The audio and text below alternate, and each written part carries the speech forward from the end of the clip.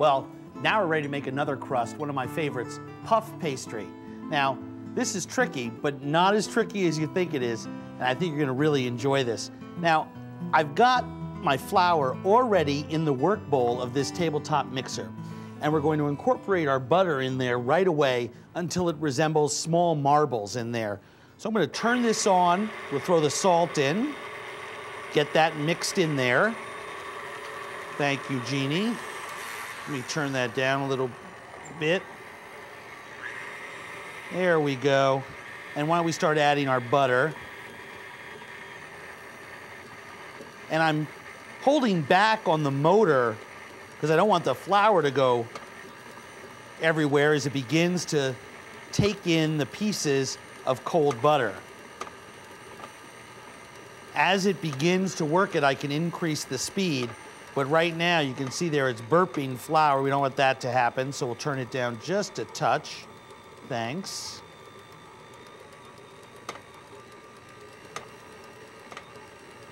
That's beautiful. Now, what makes puff pastry is what happens when you cook it. It actually puffs up. And because of the envelope folding technique that you'll see when we actually work it on the surface of our marble here, is that we put layers of butter in between the layers of pastry.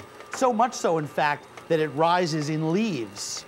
The French call this pastry millefeuille, which is 1,000 leaves in translation. Now, I want to lower this and let you see that what we have there are those marbles. See that? And now we can reattach, raise our bar here, and ever so slowly turn this on. Now, we're going to add water and lemon juice together, and we're going to use that to bind our dough. Now, that's a lot more acid than the last dough we took a look at, which just had the cream and the egg yolk in there. And remember, we learned before that acid helps to keep the dough tender. So this dough, because of the lemon juice, is going to be very tender. And that's one of the hallmarks of puff pastry, elegant, tender dough.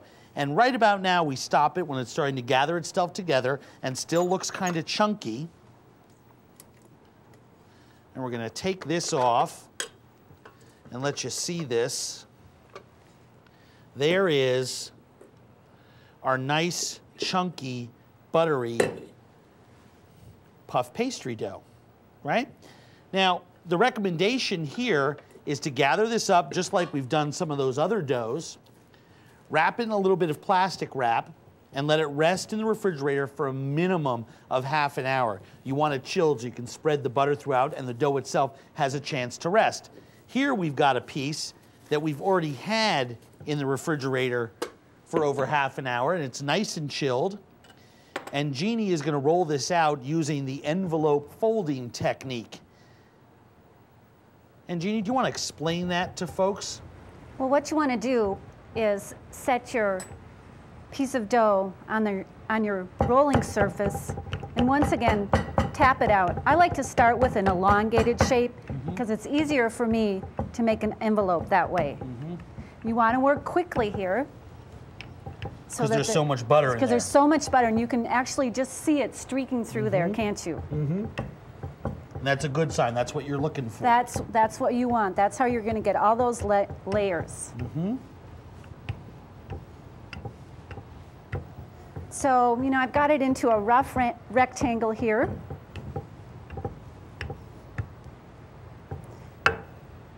And now I'm going to fold it in thirds. And it doesn't matter if you go front to back or back to front. You just want to make sure you have an envelope shape. So I'll pick it up like that. Maybe brush off a little of the excess flour because that will make it a little bit tough later on. Fold over the bottom, over the top. Once again, brush off the flour. Then I'll pick it up and turn it so that the seam is now on the side instead of facing me.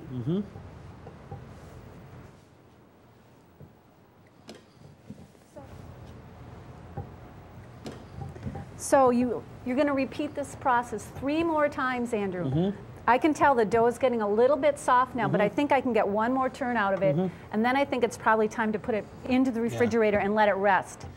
I like to go 2 and then into the refrigerator and then bring it out and do 2 more once it's cold again myself. Now, Jeannie, this is called quick puff pastry, this technique that we're using.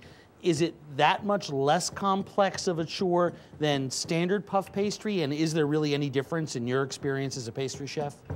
Well, I think there is a flavor and texture difference between the classic and the quick puff, but the classic is really an endeavor, and you end up taking dough without butter in it and then folding actually a piece of butter inside to enclose it like an envelope. And then you repeat the same process, but you do it 6 more times, so you get many more layers.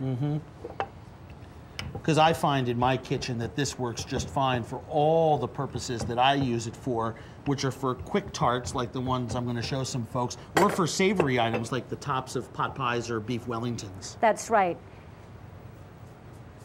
Now, you're saying before we always make sure to brush that flour off because adding more flour makes it tough, even just that little bit. That right? little bit. You might as well take that extra time to ensure that you have a great product. And at this point, it's ready to go into the refrigerator to rest before we bring it out again and do 2 more folds. That's right. So it's a total of 4 turns. That's correct. Wonderful. So off I go. Okay. Now, once that's done, we can cut that puff pastry into any size that we'd like.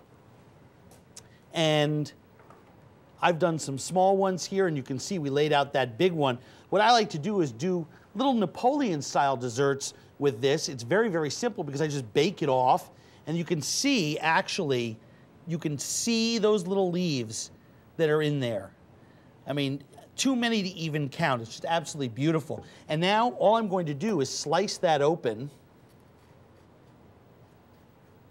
very carefully. Remember what we said before about that lemon juice helping to make such a tender dough, and all of that butter, as we've learned before working with some of our other doughs, makes such a tender crust. Well, this is the tenderest of them all. I'm going to put this down. I'm going to put my bottom piece down there and my top piece just there to let it rest. Now, the quickest thing that I can do with a tart like this is just a dollop of whipped cream and just a little fall of berries on there. Now, these berries I've macerated with a little bit of Grand Marnier and a little bit of sugar. That sugar and Grand Marnier help break down the berries just a little bit, and you can see it starts to bring out some of their juices there. You can see in the bottom of that bowl. And then all I need to do is perch that top at sort of a jaunty little angle, and I can just serve those and bring those to the table. Now, of course, since we have some leftover pastry cream lying around from our other strawberry tart, one of the other things that I can do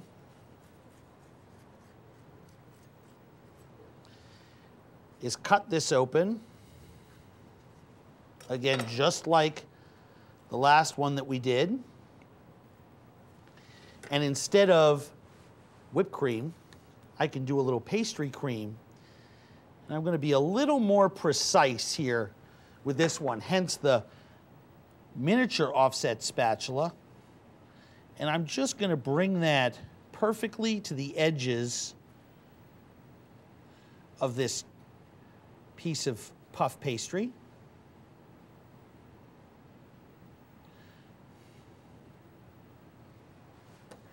Set that to the side. And then again, same thing. Just spoon out some of my berries and their juices onto there. And just perch that right there. So I have 2 very different sort of tarts that look the same, just different stuffings in there binding those strawberries. Now, I can also do this family style. Here we have this large piece of puff pastry. Take a big serrated knife, cut it across the middle, and stuff the inside with fruit and filling, and bring it to the table. I could decorate the top with powdered sugar and slice it family style there and serve people pieces of this giant puff pastry tart. Either way is absolutely appropriate, individual or family style. Now let's take a look at some of the applications for savory tarts and pies.